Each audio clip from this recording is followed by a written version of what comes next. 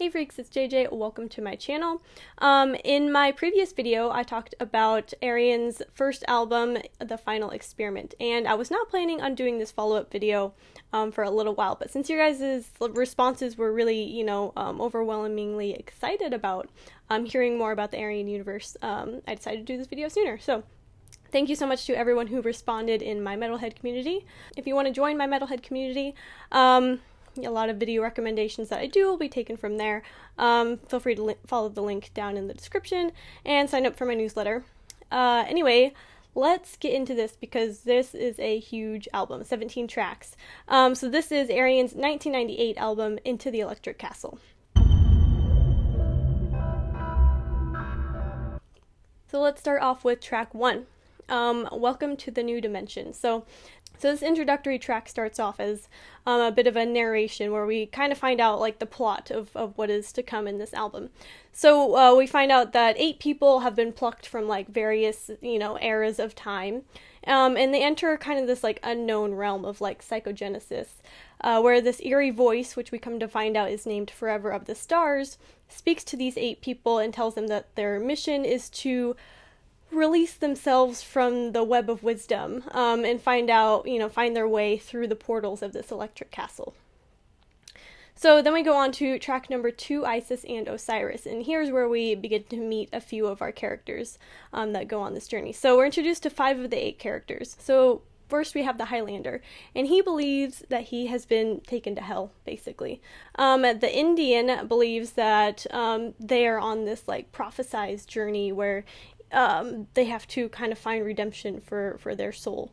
The Knight believes that they are in Avalon and they are on a quest for the Holy Grail. And then the Roman believes that they are in the underworld. And the Egyptian tends to kind of agree with the Roman about being in the underworld. And the Egyptian, she's a little bit excited about, being chosen to travel to this like great hall of Isis and Osiris. And so they all have different opinions of where they are and why they're there, but they kind of all soon come to realize that their initial impression is wrong. Track 3, Amazing Flight. So the characters are then swept away on their journey, just kind of guided by the voice of Forever of the Stars. And then here we meet 2 more characters, the Barbarian and the Hippie. So the Barbarian kind of tries to fight this flight, and he kind of just tries to like attack this like interdimensional travel.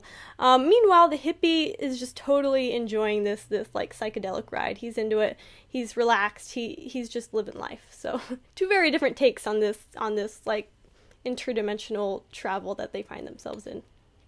Then we come to track number 4, Time Beyond Time, and it's here where we meet our final character, the Future Man. So despite being, like more of a like advanced being, he still can't quite like comprehend what the hell is happening.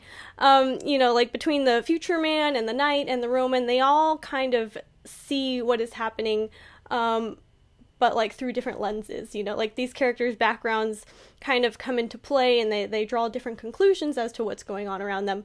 But you can kind of see in this track, or at least the way that I interpret it, is like they all have different interpretations of what's going on, but if you boil it down to like, the bare bones, really they're kind of all, the same, and they all kind of live on this universal principle of, like deep down they're all experiencing, they're all going through this human experience.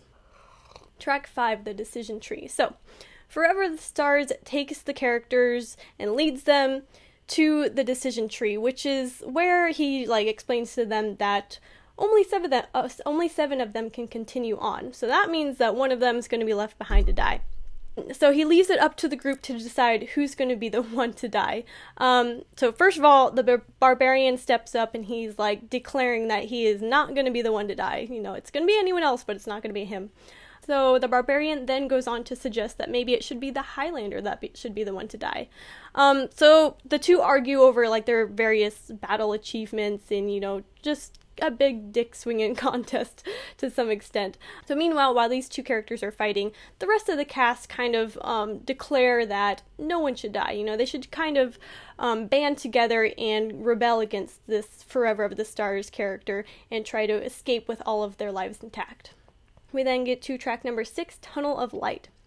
So there the characters enter this light where the Highlander ends up becoming really just overwhelmed, and he kind of just he seeks a place to hide, I suppose, while the other characters kind of charge forward, with their like individual perceived visions of heaven or whatever that looks like to them.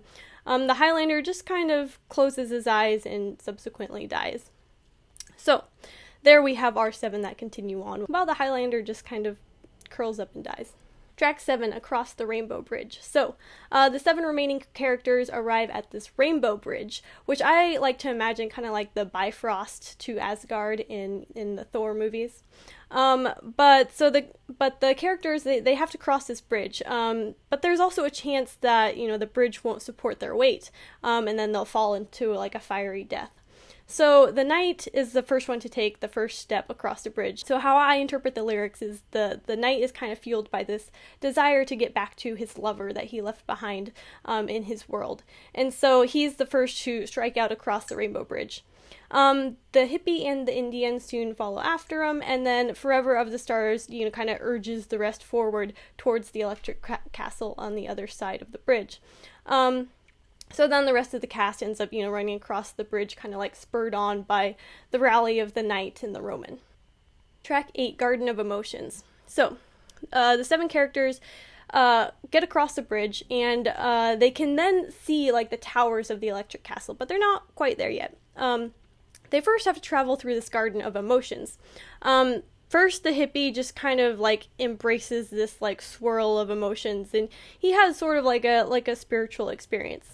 Pretty much he's enjoying himself again. So the Roman is the first to kind of take charge to try and lead the group so that no one gets lost and ends up dying like the Highlander did. But the barbarian does not like the Roman taking the lead and taking charge. So the barbarian tries to fight for, this position of leadership and, gets caught up in this like cycle of aggressive emotion. And so those two kind of have it out with each other. Meanwhile, the Indian, she's having like a very prophetic experience in which she sees all of them dying.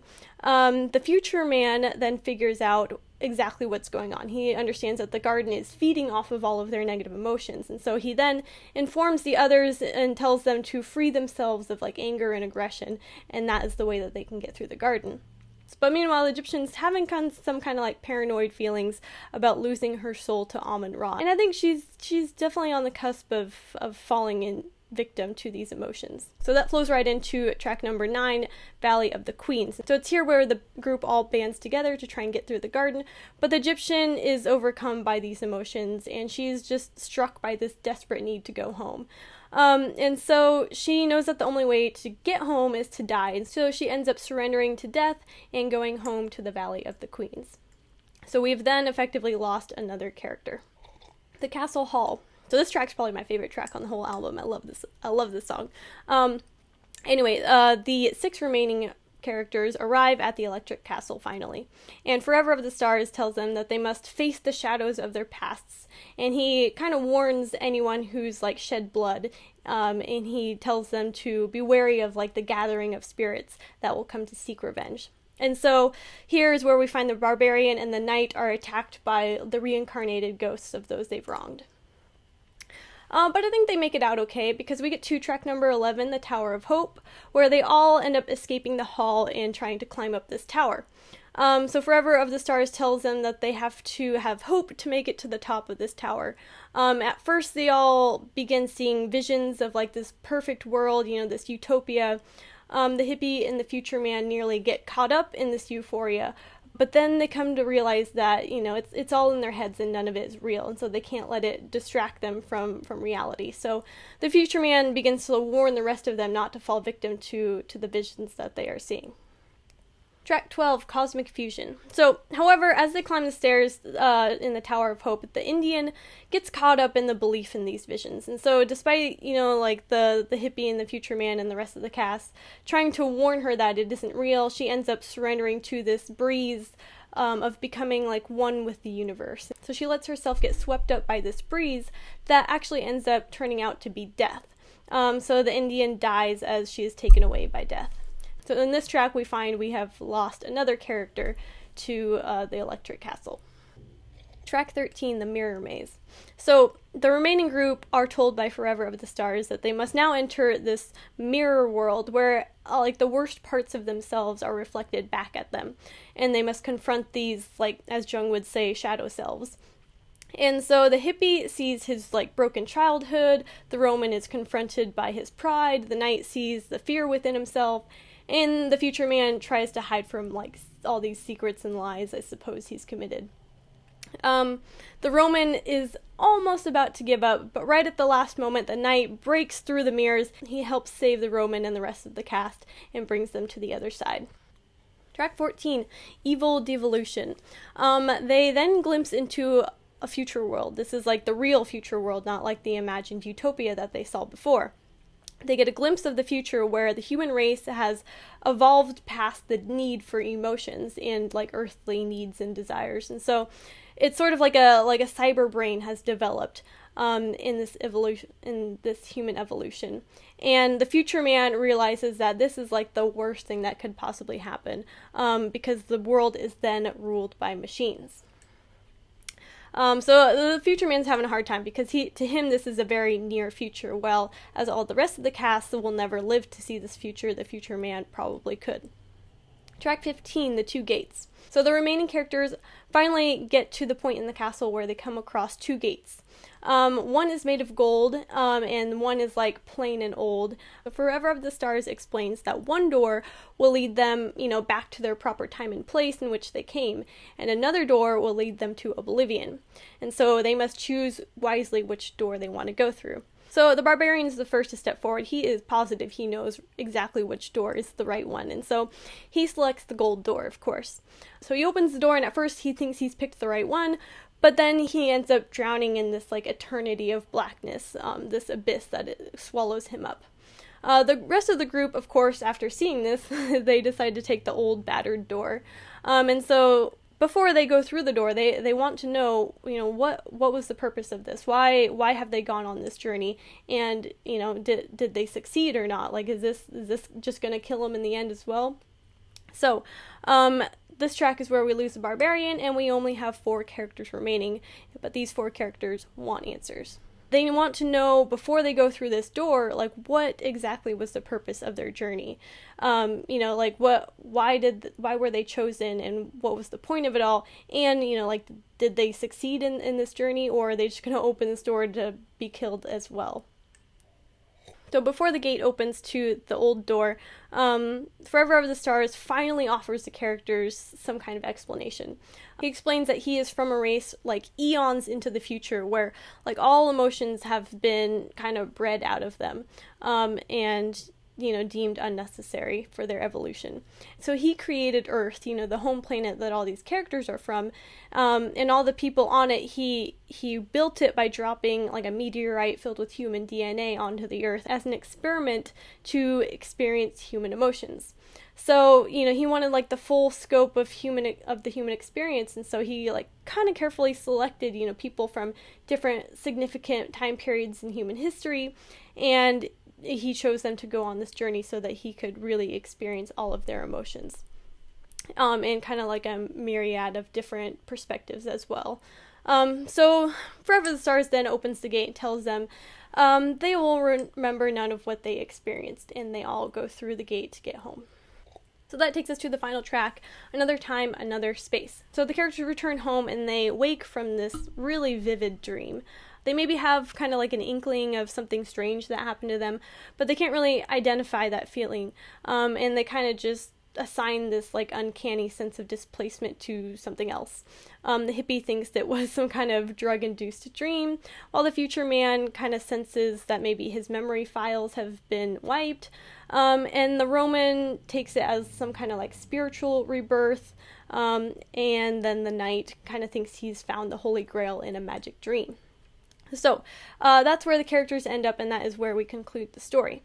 So yeah, we lost about half the characters along the way. It was a very perilous journey. I think it's kind of interesting to wonder, why did Arjun choose these 4 characters to survive the journey while the rest died? So like the future man, you could see, like, maybe he chose only the best characters to survive. Like, the future man could see through a lot of the tricks in, you know, the various tasks that were playing against their emotions. And he definitely, I think, helped warn a lot of the other characters about what was really going on, and kind of helped them get through the Garden of Emotions and help them through the Tower of Hope by warning them to ignore the things that were working against them and trying to manipulate them.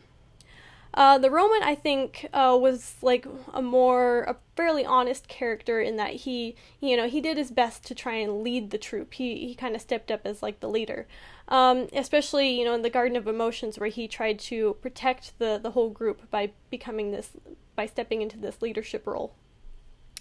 And then the Knight, I think also is one that's more like honorable of the characters, in that he used a lot of like bravery to try and, you know, break through the mirror maze. He helped everyone out there. And he was also the first to like blaze the trail across the Rainbow Bridge. And then the hippie, who is my favorite character, throughout the whole ordeal, he was just totally relaxed, just chilling and living life. And I think he probably helped the group a lot by just accepting just going along for the ride, accepting what was coming to him, but also, you know, being like a relaxing presence among the group, while also retaining some sort of skepticism as well about like what was going on around him. So maybe there's something to say about people who go on a lot of psychedelic trips and such, being able to discern reality a little bit better than those who've maybe never experienced that before. But anyway, so I think that the characters that were chosen to survive this whole, mission are the ones who stayed true to trying to help not just themselves, but the other people in the group. So instead of, like, placing their own needs ahead of others, I think all four of these characters really stepped forward to try and help the whole, the good of humanity. And I think that's kind of the theme that goes through this album, is that, you know, we can't let our own personal issues distract us from you know, what is best for humanity as a whole. So it kind of falls in line with the previous album, The Final Experiment, and that is, again, another like humanitarian effort, a humanitarian theme and message that this album tells, and that, you know, we should all come together through different backgrounds, through different struggles, and try to do what is best for humanity. So that is just my really long take on this album. Hope you guys enjoyed it. If you interpreted anything differently, of course, let me know down in the comments.